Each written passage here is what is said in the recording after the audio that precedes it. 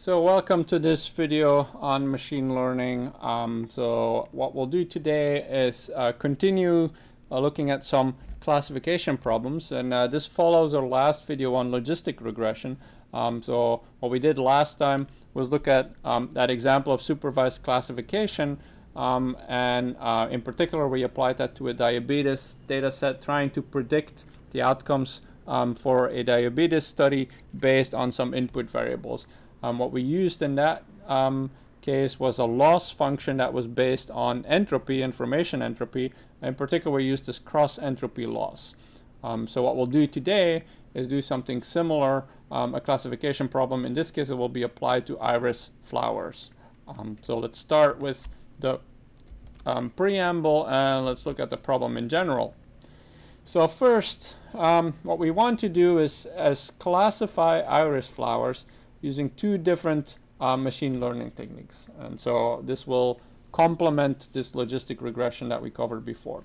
And we'll use a data set that contains these three iris types: iris setosa here on the left, iris versicolor in the middle, and iris virginica on the right here. So as you can see, these are, I guess, slightly different irises. What we're trying to do is classify those based on input features, which are the length and the width of the petals and the sepals. The sepals are also a part of the flower. I'm not a biologist, so I'm not an expert and can't claim to explain where those are. Notice that we're not trying to classify these irises based on the images, so we're not doing the kind of machine learning where we feed it an image and ask it to tell it what the image is of. That is going to be for a later part of the course, if we get to that at all. So we can look at the input features, and we'll use Seaborn, the package that I introduced last time, to make a pair plot. That's a grid of correlation plots coded by the classification. Since Seaborn includes this iris data set, this is particularly easy, so we can give it this pair plot, plot the iris data set, and it will give us a set of correlation plots. And as you can see, we have our four input features: petal width, petal length, sepal width, and sepal length. And then again here on the horizontal axis, sepal length, sepal width, petal length, and petal width.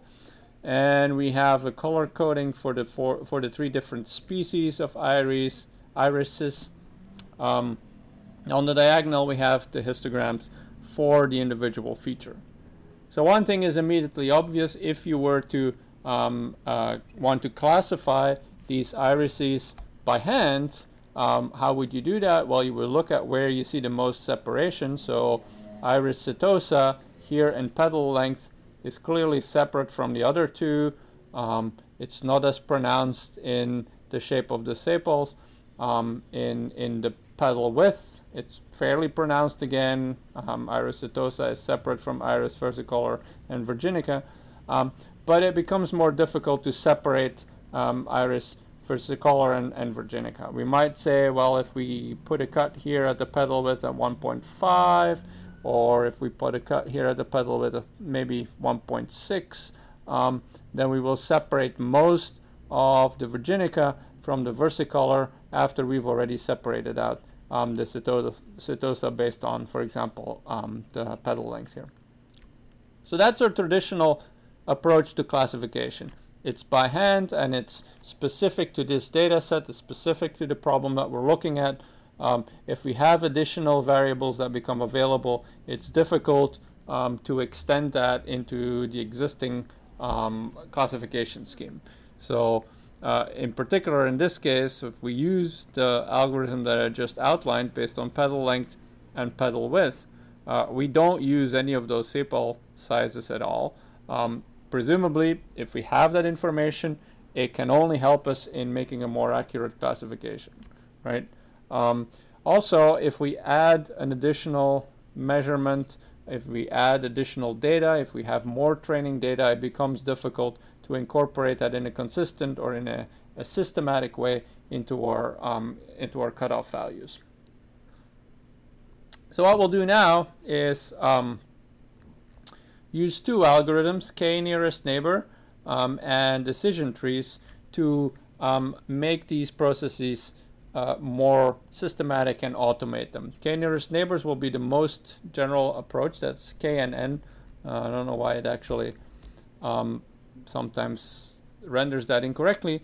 And decision trees will actually take this traditional approach and make it and automate it and make it a systematic approach.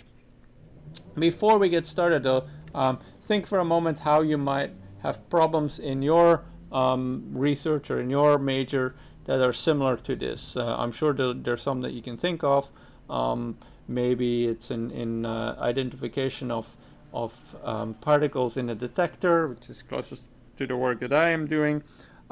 Maybe it is diagnosis of an illness in patients based on some certain measured quantities, like again blood pressure, body mass index, and such. So think of some of those examples, and note that in this case we actually only have 150 entries, about 50 for each species, so you don't need thousands of entries to be able to start taking advantage of this.